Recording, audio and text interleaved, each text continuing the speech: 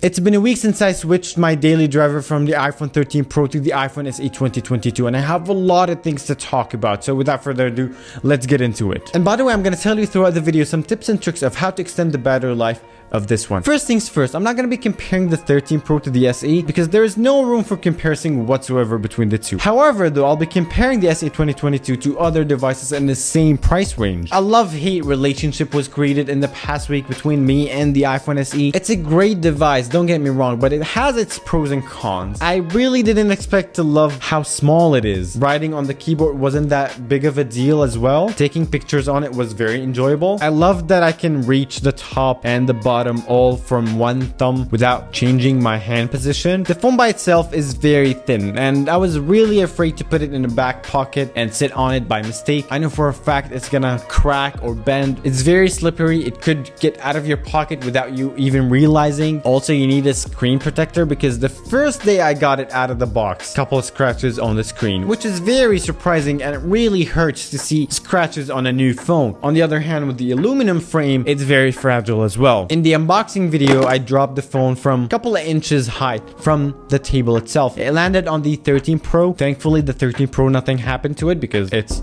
a strong device. But this one got a scratch on the aluminum frame right away. So first day, a scratch on the screen and a scratch on the aluminum frame. So yes, this phone is not the most durable. It needs a case. It needs a screen protector. Speaking of the aluminum frame, this thing heats up a lot. And when it did, when I was gaming, it heated up from one place, which was just near the camera, and that corner around the camera opened up. I kid you not, I was really scared to get water near the phone after I saw the phone literally open up and crack open in this corner. I don't know if this is a problem with this one only or all of them. Just something to put in mind. Yeah, and by the way, if you get other than the starlight color, like red or the very dark blue, you're gonna get a lot of smudges and fingerprints on the back of these too. But this one is the least fingerprinty, let's say. Although it's a fragile phone, I went case free and without a screen protector the whole week. Yeah, it's a risk. So really be careful with it. On the front of the device, we have two gigantic bezels. Yeah, iPhone 8 design, 4.7 inch screen, 720p. Not the greatest. It doesn't get too bright as well. The only good thing about the front of the device is that Touch ID. I really miss Touch ID on a phone. I have it on the laptop. Yes, we do have now Face ID with the mask with the 13 Pro with the latest update, but still having the Touch ID to open it up from any angle, I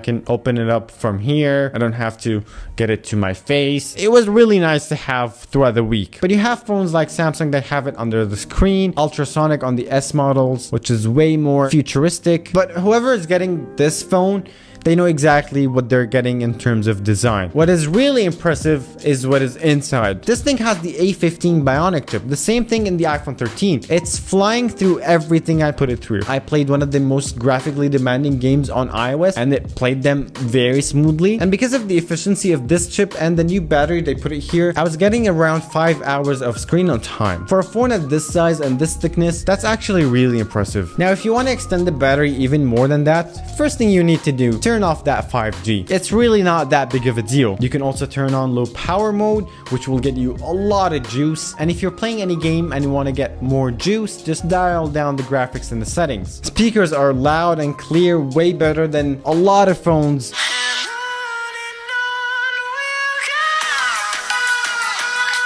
It's really awesome to have such quality speakers at this price. Now let's jump software wise. You get the latest iOS and you're gonna keep getting the latest iOS with every other iPhone for at least 5 years. That by itself is a selling point for me, because for a person like my grandpa, for example, he doesn't want to buy a phone every couple of years. He still wants to get the latest updates. He still wants a phone that does things as he's used to. So a phone like this is actually perfect for that category of people that don't like changing things up. That's why the software and how things work with this one didn't change to the new look. We still have the control center from the bottom. We still get the clock at the top middle, the battery, and you can add the battery percentage on the right, which was perfect. You get the Siri button from the home button. The screenshot screenshot is still the old way with the home button and the power button. I want to start with the pros, although I've been talking a lot of good stuff about it, but I want to really talk about the pros of this one. The second I pulled it out of the box, I immediately fell in love with it. Something about the size, the feel, the rounded corners, I don't know, something about it made me really love the form factor. Even using it throughout the past week, it has been